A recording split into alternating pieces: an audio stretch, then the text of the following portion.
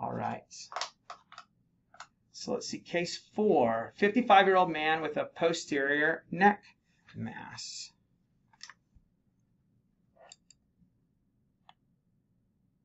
Let's see, can I go? No, it's as low as I can go. Low power. All right, so what do you think about this one? So we see that there is this intermixed fat, and then there's this collagenous component to this. I believe that there is ropey collagen in this. Good, yes. So I was... All the buzzwords you're saying, good. Yeah, so I was... And then you see some nuclei that are pleomorphic. Yeah. And what kind of shape would you describe some of the pleomorphic cells have it? Maybe there's a good one over here.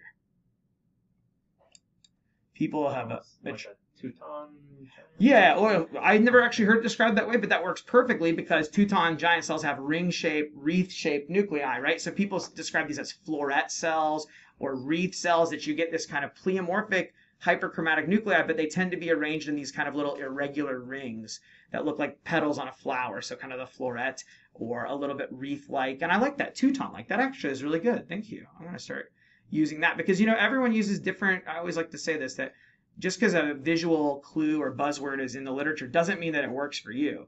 And the point of visual buzzwords is that it's something that when you see it, you're like, oh, that looks like that thing, and then you get the diagnosis figured out. So if you don't like the buzzwords that the forefathers taught us, throw them out. I mean, you don't have to tell anyone, but or you can. Like I say that all the time. I don't like chicken wire. There's certain buzzwords I really hate. And so I find the ones that work for my mind. So yeah. So the multinucleated hyperchromatic atypical cells, the ropey collagen, we're seeing it everywhere. All these thick, fat bundles of dense pink collagen, okay? And then mature adipocytes, right? And so that a mixture of those three things is really helpful in arriving at the diagnosis of pleomorphic lipoma.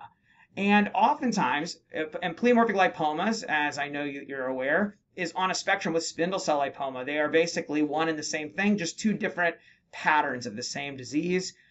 They have usually have a loss of what's the molecular abnormality in these? They have a deletion of RB1. Yeah, exactly. RB1 loss or deletion. So that's on 13q, and sometimes they can have 16q deletion instead of 13q. So if you do immunostains, these tend to be negative for RB1, whereas nuclear RB1 staining should be seen in the background normal cells, but will be lost often in these, particularly these big atypical cells here.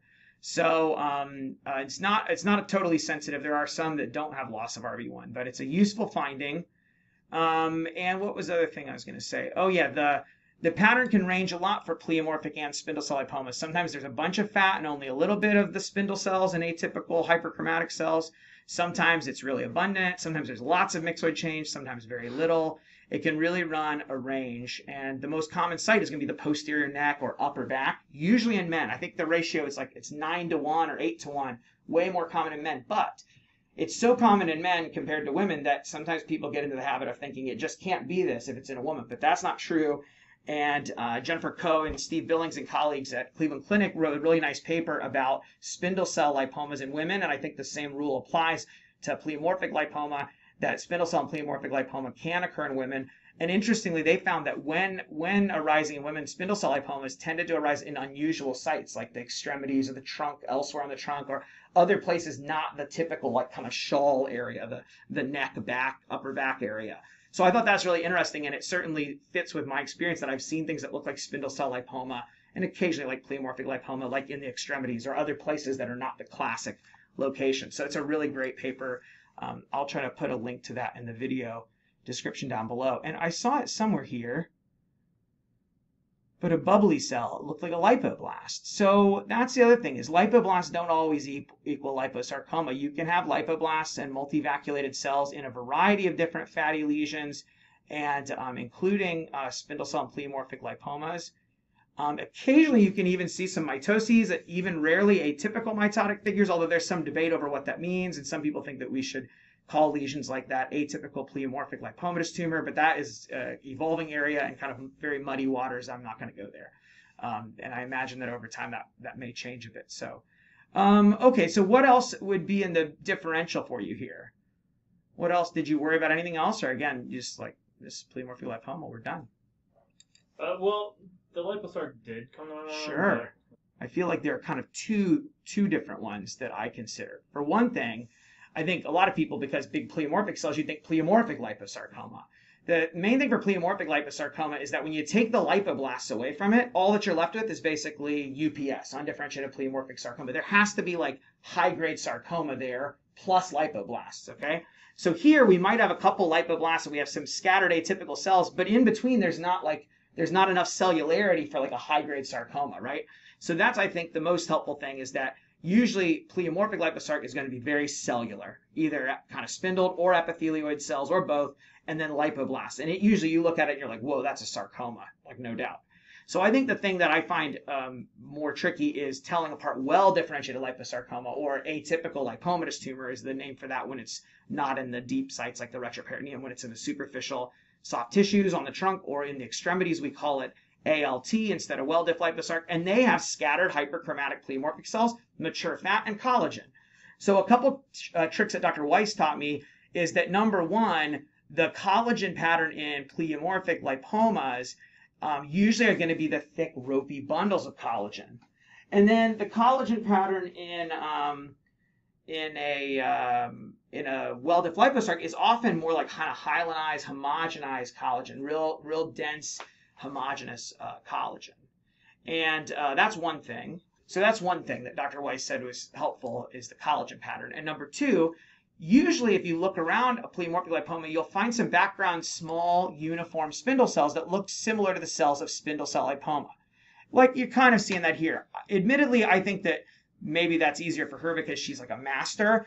I find that sometimes I can find that, but other times I find it difficult to be sure. But her point was that well-diff liposarcs don't usually have that small component of like uniform kind of spindle to oval cells that are similar to spindle cell lipoma, but pleomorphic lipomas usually do have that because, again, they exist on a spectrum with spindle cell lipoma. So you'll find these little uniform cells that kind of resemble the vaguely palisading or parallel arrays. See how the nuclei kind of stack next to each other?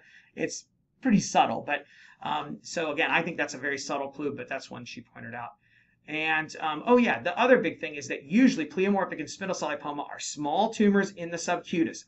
Emphasis on the word usually. There are exceptions. I've seen big ones, and I've seen them rarely in like deep soft tissue sites like the muscle of the thigh. In that setting, I will only accept the diagnosis if I have some molecular evidence to support it, because it's very rare in that setting. And on the flip side, well-diff liposarc is very rare in the subcutis or skin. I mean, I've seen cases, but it's extremely rare. Usually is deep in a deep site, and usually large. So those kind of clues can help you, but if you're having a hard time, you can do MDM2 to rule out well-diff liposarc, and you can do RB1 if you want to help support spindle cell lipoma or pleomorphic lipoma. And these are totally benign. Despite how weird and atypical they look, even with margins positive, they rarely recur. So I find that pretty good to know about. Oh, that's a really nice example of a floret cell. Oh, and I think that's the other thing. You don't often see the multinucleated kind of ring-like floret shape in well-diff liposarcoma, but I have seen it sometimes.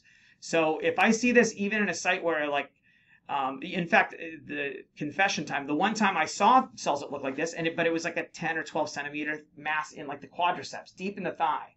And I even thought, gosh, could this be like a deep pleomorphic lipoma? I talked about it with a sarcoma surgeon, and he was like, that doesn't make sense. This is growing like a liposarc.